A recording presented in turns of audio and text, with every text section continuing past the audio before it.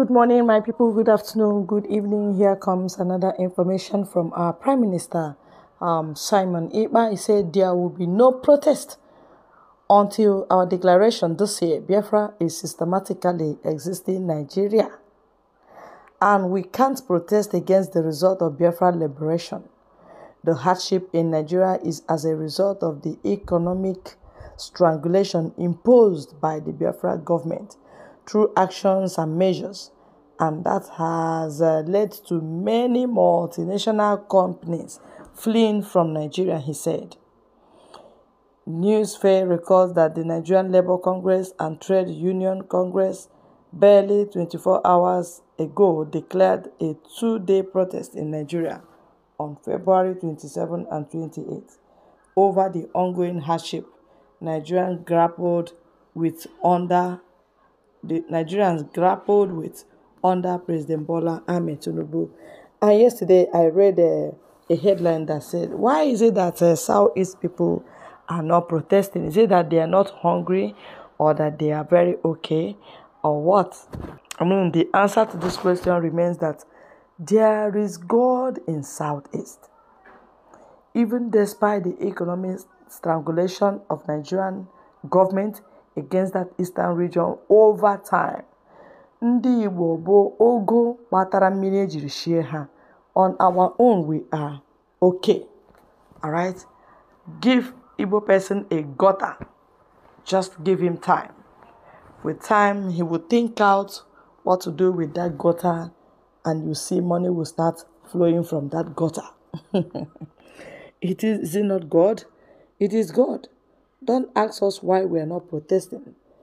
Everybody is hungry, but our own hunger will make us multi-millionaires in the next few years. Yes, because we can't remain hungry.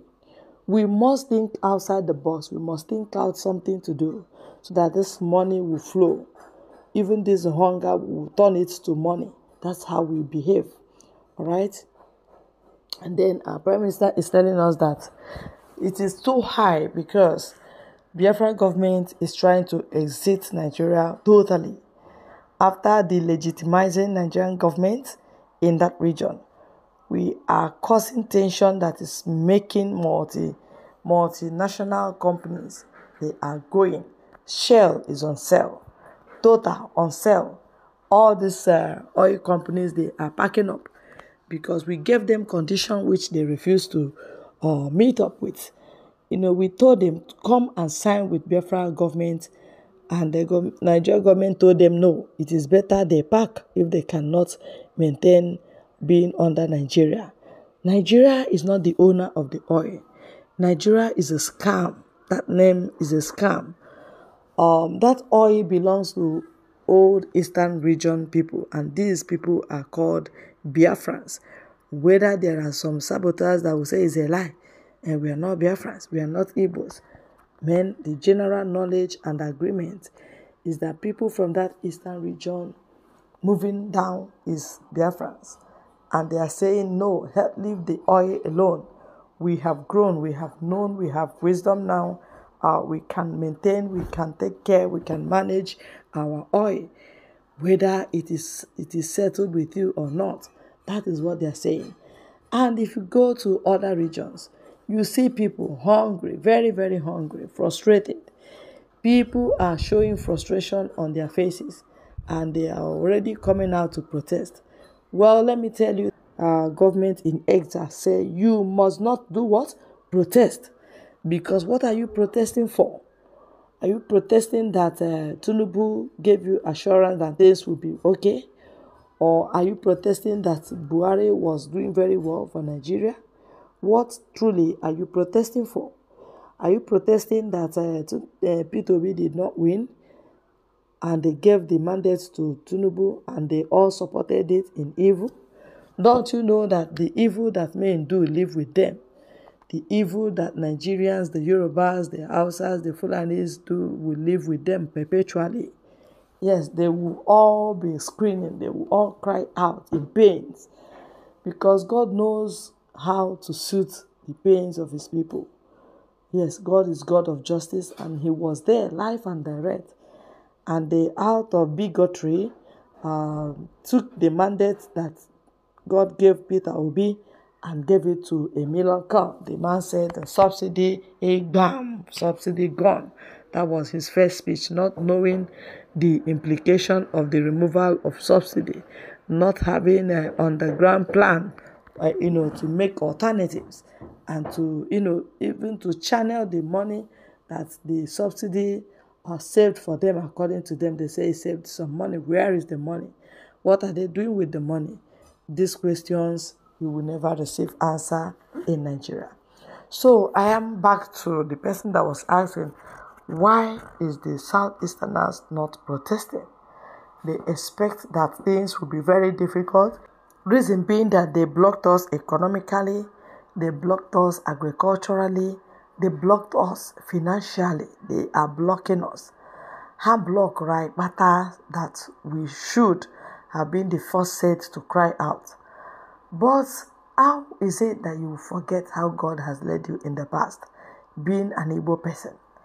How could you forget that there is God in your struggle and whatever you are doing?